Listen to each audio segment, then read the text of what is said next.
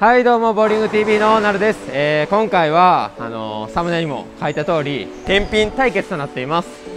今ねちょうどボウリング TV の3人が昨日までちょうど天品対決の動画載せてると思うんですけど、今回のルールとしては天品簡単に言ったら誰が一番コントロールいいか、誰が一番天品うまいかっていうルールなんですけど、天品を1本だけ2本とか倒しちゃったらダメなんですよ。天品を1本だけを誰が早く5回先に倒せるかという勝負になってます。5回例えばもう一発目から5回連続1本カウントで天品を5回取れたらもうその人1位です。でもそれはなかなか難しいんで、本当にね1本だけってすごい難しいんで、もうだいぶハードル上がるんですけど、頑張っていきたいと思います。今和田プロがもう第1位候補の和田プロがまさかのね11回というね、ちょっともっともう5回で仕留めてもおかしくないんちゃうかなぐらいコントロールすごいんで、和田プロが11回でユキが7回ですね。もうさすがなんでね、これは最下位になったら罰ゲームあるんで、罰ゲームにならないようにしっかりとね目標は5回で、もう目標は大きくねいきたいと思います。内心8回ぐらいでいいかなと思ってるけどそれではねいきたいと思います。はい、それではね今から取っていきたいと思います。目標は5回いきますよ。よし、緊張するな。一発目欲しいな。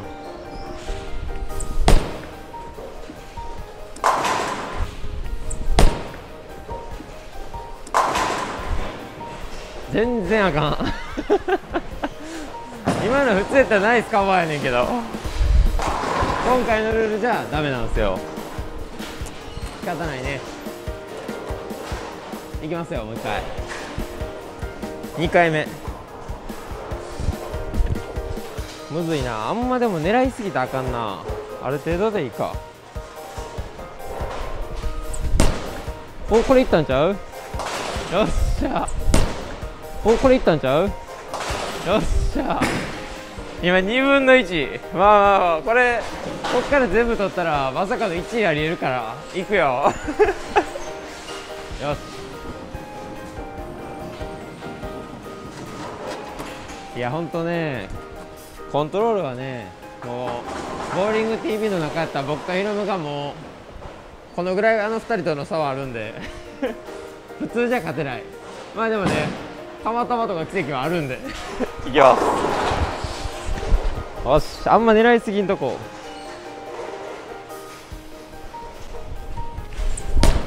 お、いいんちゃうん。お、いいんちゃうん。お、来た来た来た来た。3分の2。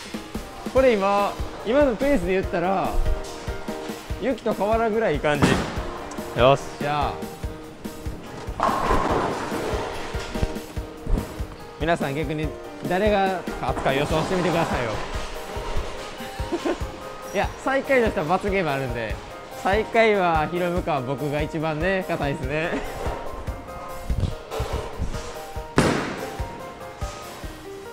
よし、3本目いくぞ。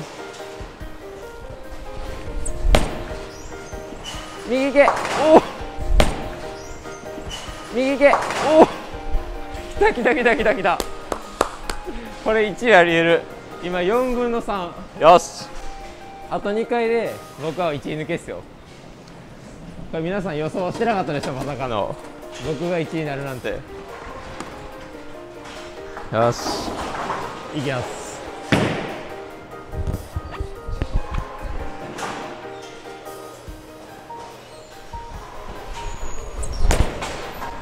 ビビった。ビビった。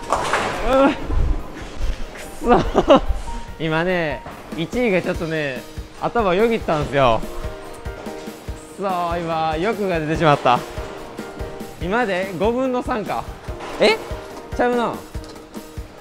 あれ今何分やったっけ。ちょっと待ってや、5分の3のはず。多分5分の3やったら、そうや、5分の3で今あと2回出したらゆきちゃんと並ぶ。そう5分の3。ちょっとね今必死すぎて頭回ってないとりあえず1本取る。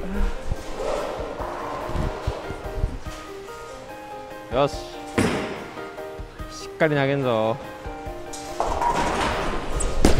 オッケー、いった。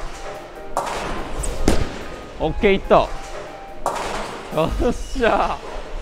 よし、これ最下位ないんちゃう？もう罰ゲームは回避ちゃう？さすがに罰ゲームは回避やろ。よしよしよし。調子乗ってこっから5連続ミスとかしたらシャレになるから落ち着いていこう。よし、いくよ。でもね、これはまあコントロールの練習にもなるんで、まあ皆さんやってみてもいいかもしれないですね。結構本当にむずいんでよし、もう決めちゃうよ。早いこといきます。オッケー。よオッケー。よっしゃ。イエイ。ちょっと意外と早く終わりすぎて、ちょっともっとなんか悪いイメージがあったんで、ちょっとその言葉考えてたのに、こんなに良かったら言葉出てこやんわ結果は7回で5回取れました。だから7分の5、もうだいぶ上出来ちゃう。まさかの和田プロに勝てたっていうね、嬉しい。これは嬉しい。まあね、こういうのもね、たまにはまあ練習の一環として、まあね、たまにこういう遊びじゃないんですけど、楽しいことをしたらね、また変わった練習方法になるんで、皆さんにもね、ぜひ試してもらえればと思います。まあでも BTB メンバー天品王はもうユキとなるで決定ですねまあね、でもそうですね、罰ゲームも最下位にはしてもらうんで、ぜひその動画もね、楽しみにしていてください。それではね、最後までご視聴ありがとうございました。じゃあね。最後までご視聴ありがとうございました。チャンネル登録、高評価もぜひよろしくお願いします。また見てねー。